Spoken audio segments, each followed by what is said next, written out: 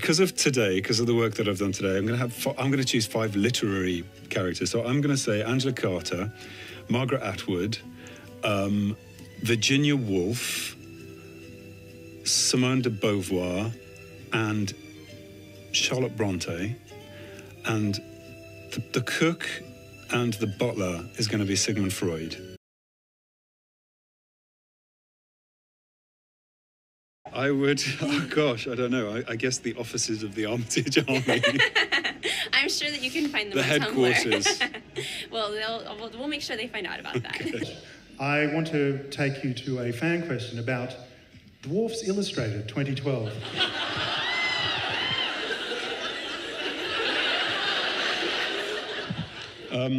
This was actually my idea. Don't let Graham McTavish tell you anything different. This was my idea. It was Pete's 50th birthday, and we decided that we would create a naked dwarf calendar. But of course, you know what a naked dwarf looks like.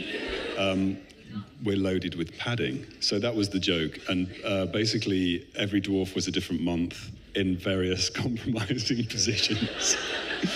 But there is only one copy which Peter owns, and Graham wanted to make more, and I said, absolutely not. There is only one copy, and there only ever will be. Obviously, Thor an oaken shield. You have a strategically placed piece of oak, or?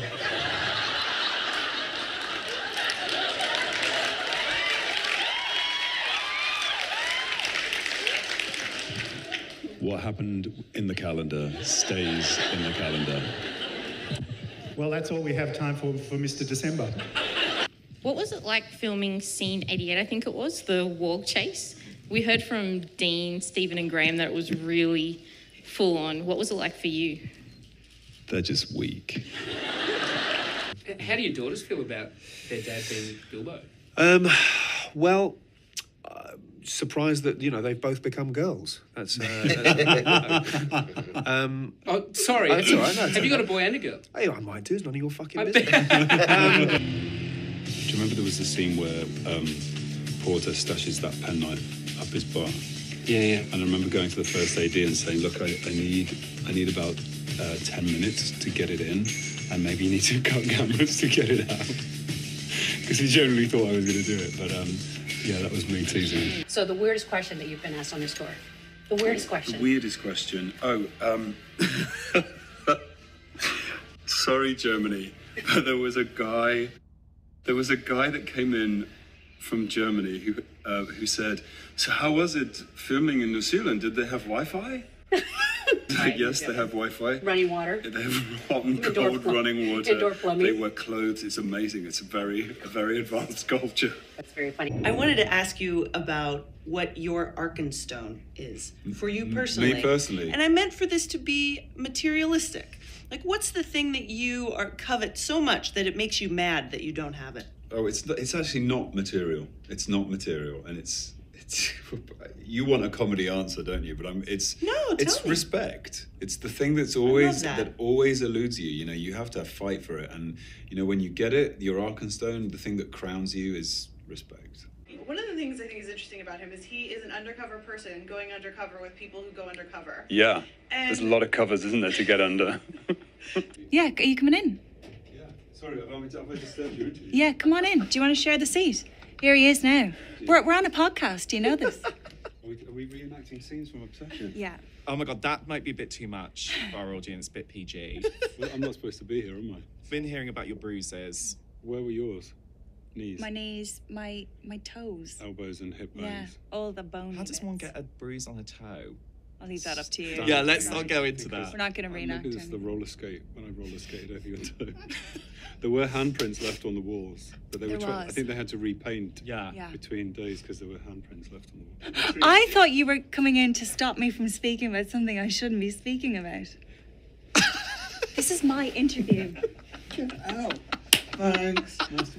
Nice to meet you. We don't get tornadoes in England. We don't. We get leaves spinning in a circle, but that's about it. I might be very, very honest. I can't tonight. I've got to wash my hair. That was quite good, wasn't it? No, it wasn't convincing at all. He's even got got like a weird thing on his head. Oh, that's so you can That's hang him so on the you tree. put the little hanger there. Merry Christmas, one and all. There you go. Excellent. Where's yours? And we can have a little. I know. I should. In the rehearsal room, when we first read the play, there was a section of the script that I remember connected with me so acutely 20 years ago, and I still couldn't say the words. They'd still choke me to say them. Really? And every night during the play, when that moment would come, it would just, I don't know. It's like it's the moment when you realise that you're an actor.